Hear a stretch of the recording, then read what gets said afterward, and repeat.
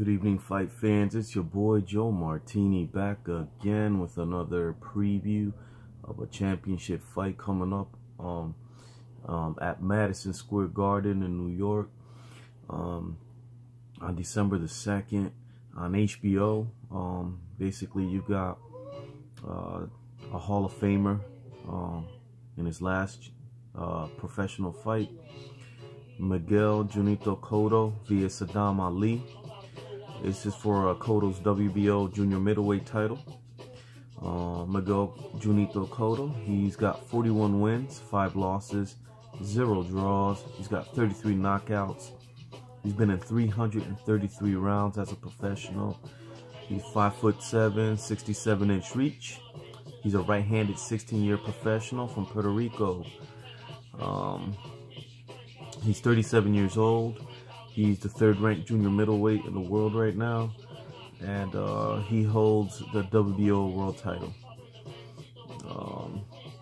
Notes about Cotto are, he's defeated 6 out of 8 boxers he's fought that had double-digit wins and were undefeated.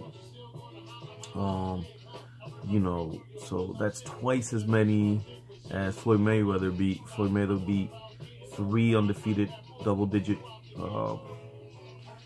boxers in his career and had 4 more fights. This is not including people who made their debut against these guys like Conor McGregor, who these are boxers who had double-digit wins and no losses.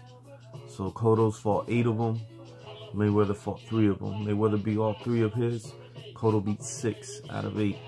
Mayweather being one of them, of course, who he did not beat. Canelo, I'm sorry, I forget who the other guy was. So that's a good thing to know about Cotto. Fought 8 guys who were undefeated, hadn't had double-digit wins in his careers. He's also fought 20 boxers in his career who at some point of their career had a world title. 20 boxers who at some point in their career had a world title. So Cotto's has been in there with the best of them. He's 8-1 at Madison Square Garden. So Cotto has fought at Madison Square Garden 9 times. He's 8-1 there. His only loss coming to Austin Trout.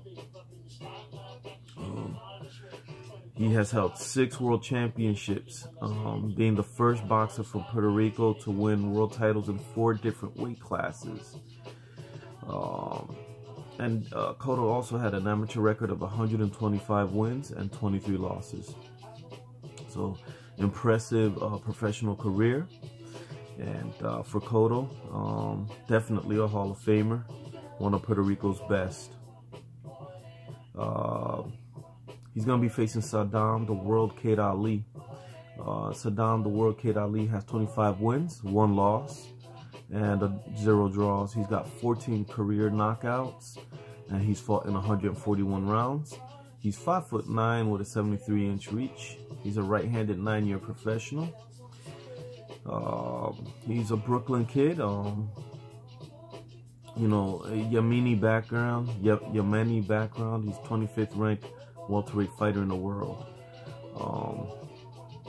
He started boxing at the age of 8 after being inspired by Yemeni British boxer Prince Naseem Hamed.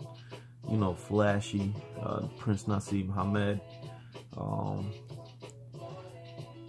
The thing is, Ali has only fought 1 undefeated boxer in his career. This boxer was 1-0. He's faced 2 world champions though, going 1-1 with a knockout and a knockout loss and a unanimous decision win. He's got 1 KO loss, and it was to Jesse Vargas, who only had 10 knockouts in 29 professional fights. But Ali is undefeated at Madison Square Garden, going 1-0. He had a unanimous decision in 2015 against Francisco Santana. He's going to have to go up in weight class in this fight from welterweight to super welterweight for his second crack at a world title.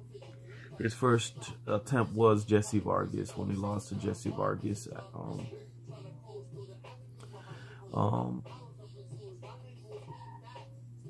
You know, basically the way I see this fight playing out, guys, is Cotto will go out a champion. He will be representing the rebuilding Puerto Rico, who's still recovering, you know, after the hurricane destruction they went through. I expect him to box and enjoy the moment in his last fight of his career. A KO will be nice, but not necessary. Not only will Puerto Ricans be rooting for Cotto, but many boxing fans that appreciate a boxer that never backed down in his career and took on the best fighters. Even in his defeats, he won the hearts of many, including mine. So, good luck, Cotto. Thank you. And your boy Martini won.